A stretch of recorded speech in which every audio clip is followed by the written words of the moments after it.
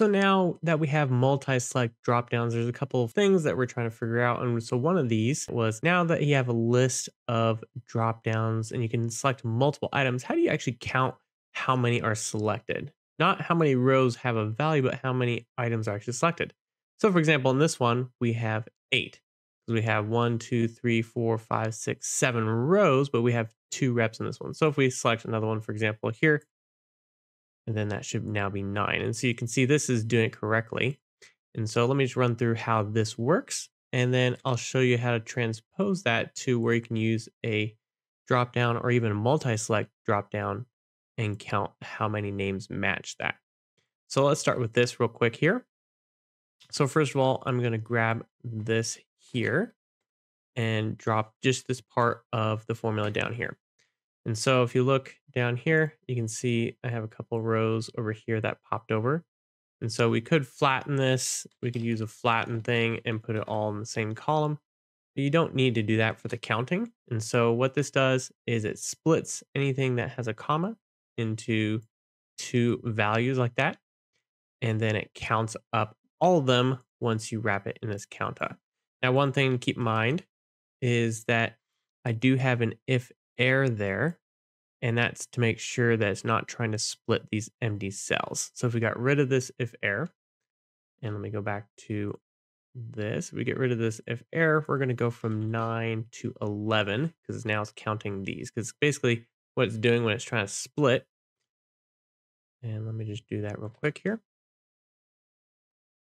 And then put this in array formula so it runs down. So what it does when it gets down to here is it has this value error, which is not blank. And so when we do that count, then it comes up with a actual number because it's counting those errors on those 2 rows. All right, so that gives us our count, and this works however many we want to select, whether it's in a blank row or selecting an additional one, an existing row, and so forth. All right, and so next, let's look at how to count from a multi-select dropdown. So we can have one or more. And so we want to count all the names here that match the one or more that we have selected and count those up. And so I have that formula here. And so you see like the first one, we have a counta around the whole thing. But then inside this, we're using a filter. And so we have a similar formula here to what we were using, the if error and split. But then we're wrapping that in a flatten right here. And what that does is it turns it into where it was before into 2 or more columns. This flattens it into 1. So that way we can use it inside this filter. And so this is basically what we're coming up for our data. And so I'll just show you that here. And then let me put this in array formula so the whole thing will display. And then there's all the names in a single column.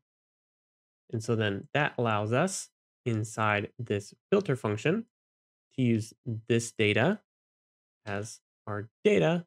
And then we use a match to match that data. So this is the exact same as what we just had. And then we match that to a split of E4. And so if there's one or more in E4, then we can do a match on that. And so this is match a formula, and it's looking for exact matches between these 2 lists. And anything that has an exact match will return as true inside this filter. And so then we only get the list of names that match the list here. And then we wrap it in an if error, just that way it doesn't return with 1 if you don't have any selected.